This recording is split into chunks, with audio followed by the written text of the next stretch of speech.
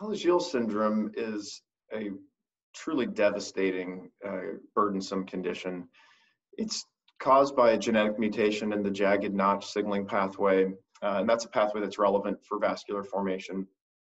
So Alagille syndrome presents with a number of systemic issues across cardiovascular and most prominently the liver and some other organ systems as well. So they present with severe cholestasis.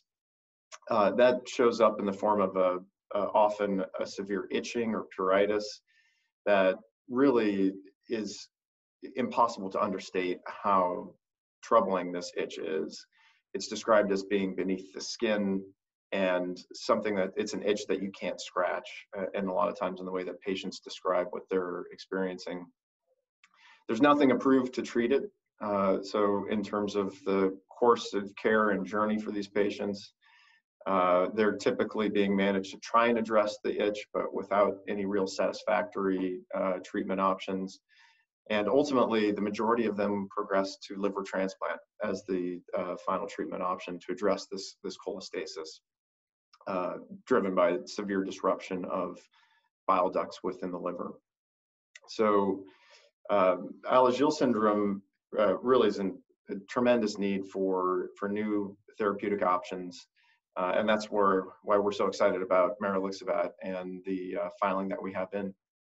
Maralixibat's an oral, minimally absorbed agent. So it's administered in the form of a liquid solution. So it looks kind of like children's Tylenol. A relatively small volume is administered to the child.